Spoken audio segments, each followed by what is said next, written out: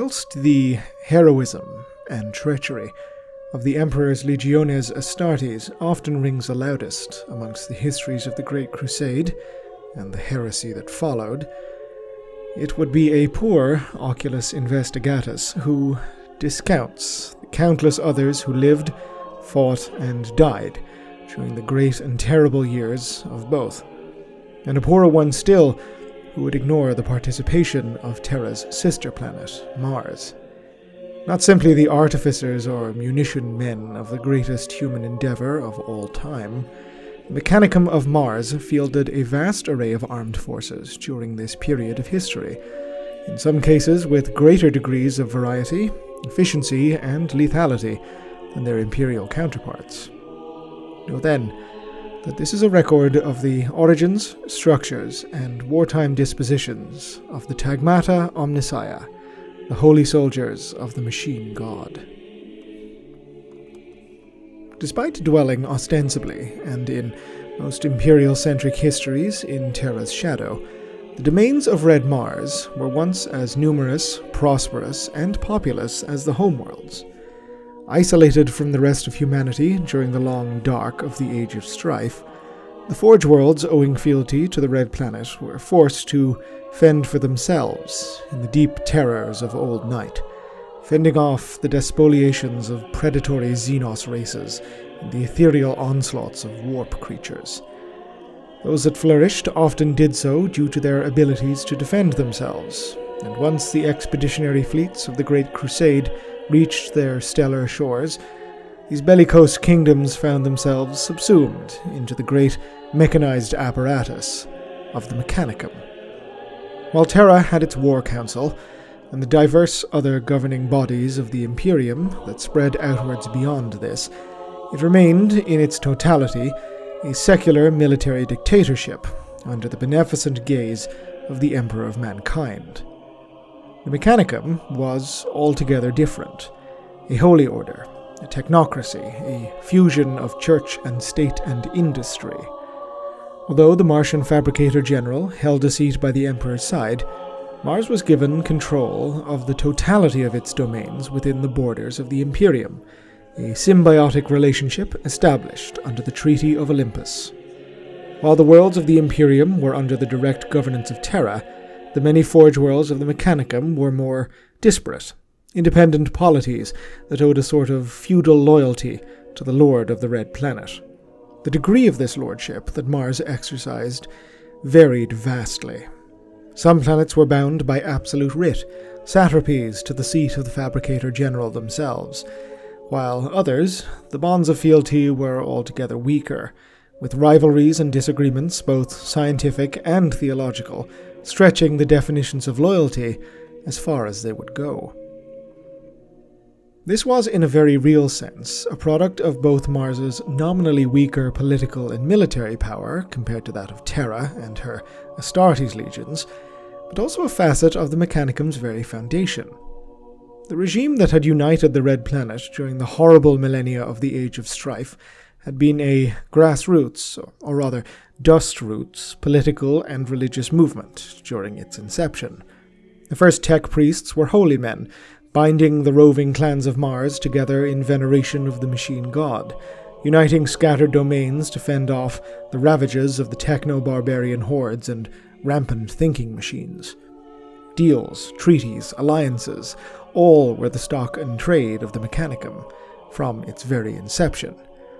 For the resources of the Red Planet were scarce, and it was always deemed by the eminently practical Mechanicum far more favorable to simply bring a polity, its resources, and more importantly, its knowledge, into the fold by as peaceful or bloodless a means as possible. Whereas the Emperor upon Terra had launched his unification wars from the barrel of the first bolter, the Mechanicum had united Mars under their sway through means subtle, often as overt. This persisted for their entire history, right up until the Treaty of Olympus and beyond, when, during the Great Crusade, the realpolitik approach of their system was extended to newly found forges. These lost domains of Mars, being slowly reunited with wider humanity, were often negotiated with painstakingly, only to be deemed a war target in cases of the most extreme recalcitrance, or worse, tech heresy. What this would mean in many cases was years of bargaining with forges who had held fast throughout the depredations of Old Night, only to find the red-robed emissaries of Holy Mars arrive in-system with demands of fealty. A powerful Forge world would well ken their status as a vital Imperial and Mechanicum asset. The reunification with the Forge of Phaeton, for example, led to a feud of reputations that almost came to open conflict, while thrice-cursed Zana managed to secure almost complete autonomy of not only its local galactic volume, but its very technological knowledge base. It can be said that the Mechanicum was less a regime and more of a shared culture and a heritage, indeed an obsession, all given political form by economic and religious projection. The concepts of duty and fidelity were often quite secondary to the more practical or even esoteric concerns, and so the Forge polities of Holy Mars formed a feudal mirror empire to that of Terra, and a fractious one at that. Within this web of treaties and fealties were the Forge worlds themselves, and indeed groups and alliances of Forge worlds. Each were microcosms of the Mechanicum at large, networks of planet-side and orbital domains and subdomains, which claimed territory over not simply physical space, but knowledge and learning as well. The masters of each, the Archmagos and his subordinate magi, held total authority over life and death within their spheres of influence. The human multitudes under their rule, tools wielded by them to achieve whatever personal goals they may have.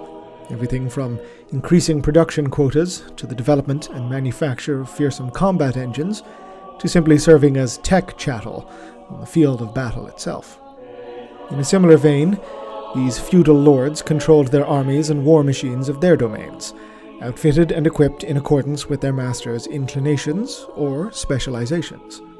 Thus, they all served their forges as teachers, factory overseers, researchers, political governors, and generals, all at once. These archmagi, and the forces at their disposal, were the Taghma, the component materials from which a Taghmata can be formed. They were, in their own way, akin to the solid metal muscles of an engine, the many forming the whole, the far-flung and disparate constituent pieces working in concert to achieve one shared goal. As it was with the Mechanicum at large, so it was with their sacred Taghmata, whose very name, in the Omnissiah's Lingua Technis, may be transliterated as that which is divinely ordered for war. No two Taghmata were ever identical, for each Forge Fane under the banner of Sacred Mars is as different from the next as night is to day. This being said, there are broad similarities in how the feudal hierarchy plays out upon each Taghmata's formation. Each Forge world has at its peak an Archmagos Intendant, to give them their most broad imperial title. Similar to imperial planetary governors in both rank and role, all held total executive control over their domains, be the Forge located on a single world or spread out over several. Often, these individuals were inheritors of grand traditions stretching back millennia, and bore such archaic titles as the Hierophant Technis of Ryza, the Nostarch of Antioch Majoris, and the Vox Omnis of Incaladion. The Archmagos formed the head of the Forge's local synod, a council of the most highest ranking of magi. As with the figure above it, these synods can be formed in ways as unique as conceivable, for there was no one qualifying factor that could land one a position upon such a council. It is a ruling feudal clerical oligarchy, a collection of minds diverse and powers yet more diverse. Members could hold their seats by virtue of their skill at arms, or the specialization of their knowledge, study, or skills, or simply by virtue of them being the best administrator the Forge possessed. It was, and yet remains, perfectly common for synods to have masters of Scitarii rubbing shoulders with a genitor magi fresh from their gene vats, across from logisticians churning out reams of data from enhanced craniums. Notable divisions of the techno-arcana within these synods ranged from the Hespertari, Metallurgicus, Myrmedex, Lacrimalis, Alchemis. The Mechanicum truly were the masters of human knowledge, no one domain of science remaining unstudied. Every single magos upon these councils would command a wealth of earthly power, and herein lies the most crucial difference between the Mechanicum and the modern Adeptus Mechanicus. While echoes of the feudal nature of the old Mechanicum remain today, the Adeptus Mechanicus currently has an inviolate chain of direct command downwards from the Fabricator General. The Mechanicum, however, operated much differently and much more diffusely. Fealty was owed, yes, but it was a quixotic thing, prone to shifts in political, economic, or religious power. The Fabricator General would entreaty, not command. It was a complex and, frankly, unstable web of oaths, promises, favors, lineages, and relationships that, while a necessary aspect of Mechanicum reunification and scientific progress, did make the process of ruling such an empire, if it can even be called that, a significant challenge, and one that was the ire of Mars's imperial counterparts, functioning as they did under the very direct military junta government of the Emperor and his war council. The Taghmata is thus less an organization and more a protocol, a declaration at a time of need instead of having standing armed forces, as to attempt to establish a hierarchy of command amongst the synods and their archmagi would have been functionally impossible given the Mechanicum's system of government. Instead, the Taghmata was a collective agreement made for the good of the Forge and its interests, with member magi contributing soldiery, automata, and war machines in numbers they and the Synod deemed appropriate. Through the protocol, a magos of the Synod would be placed in overall command of the assembled Taghma, with other magi then placed subordinate to them. Under the Taghmata would fall total command of as diverse a collection of warriors and machines as a forge may command.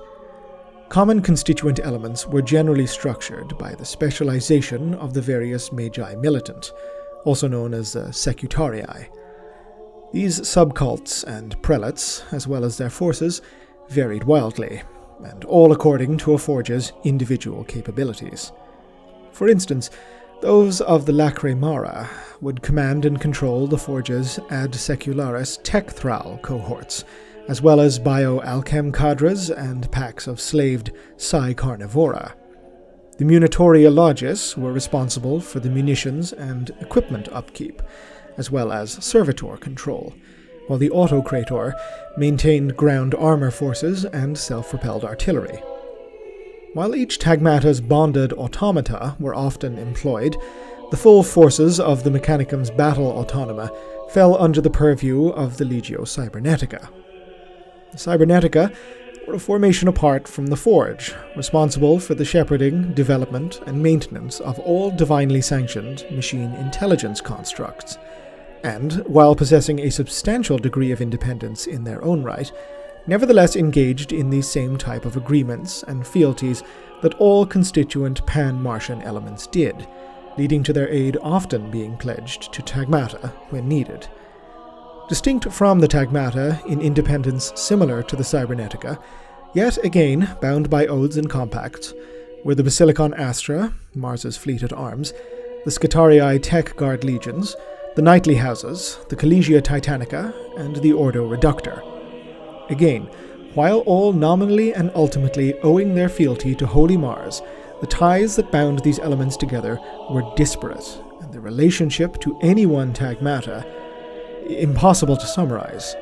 A Knight House of the Questoris Mechanicus may literally share the same world and bloodlines as their forge, while a Legio of the God Engines may have only pledged a passing degree thanks to services rendered by a world's tech priests during the repair and refit of their Titans.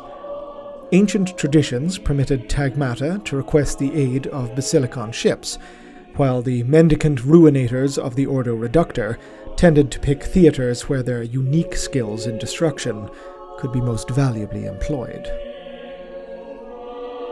In many cases, The invocation of Taghmata protocols reached far beyond a Forge World sovereign planet to all Mechanicum realms within its star system, and beyond to even more distant outposts, expeditionary fleets, and client worlds, all tied together by the parent Forge's patronage.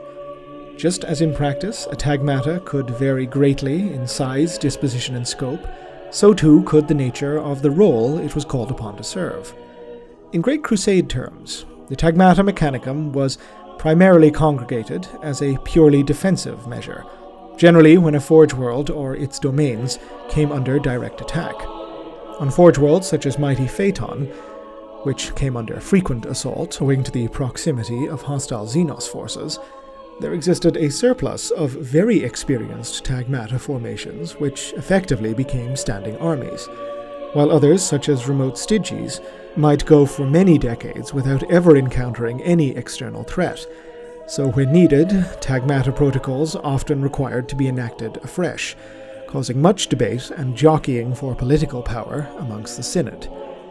Smaller Taghmata elements could also be raised and formed during the Great Crusade to arm and equip Mechanicum explorator fleets, to garrison outposts in hostile or hazardous regions of the Void, and, albeit far more rarely, provide armed diplomatic escorts, or deputations, to the Great Crusade's expeditionary fleets and rogue trader militant flotillas. Should all of this ring to Imperial citizens, a blizzard of incomprehensible, overlapping, and doubtlessly contradictory elements, well, it was. Hark to my words already spoken. The Mechanicum was less a regime and more of a shared culture, heritage, and obsession given political form by economic and religious projection. It was, compared to the Imperium, perilously fractious. And this disunity was rendered into terrible proof with the advent of the Horus Heresy. When the War Master's treachery clove the Imperium in twain, so too did the Mechanicum schism. Already rife with strained feudal ties, religious and scientific disharmony, and in some cases barely contained hostility, the Mechanicum's web of alliances ate itself alive, with Forge Worlds choosing sides by the dictates of centuries or millennia-old obligations, as often as they did for actual loyalty to the Emperor or the War Master. As the fires of civil war engulfed the galaxy, the Taghmata, previously an organ of defense, became just as frequently a means of attack, for whatever reasons the Archmagos desired, be it personal or political. Almost even more so than the Imperium, the multifaceted domains of Mars were in a battle for their very survival, with some actively siding with loyalist or traitor forces, and directly participating within the conflict to earn their place in whatever order may come of it, while others simply clove their own independent path, renouncing oaths and severing ties only to find themselves being attacked on all fronts by those eager to claim the spoils of such would-be kingdoms' defeats. In such desperate battles were sinister sciences and long-thought-lost secrets revealed, and the blackest terrors of old night loosed upon the galaxy once more. Alas, such dark tidings must wait for a record of their own. Until then, Ave Imperator, Gloria in excelsis terra.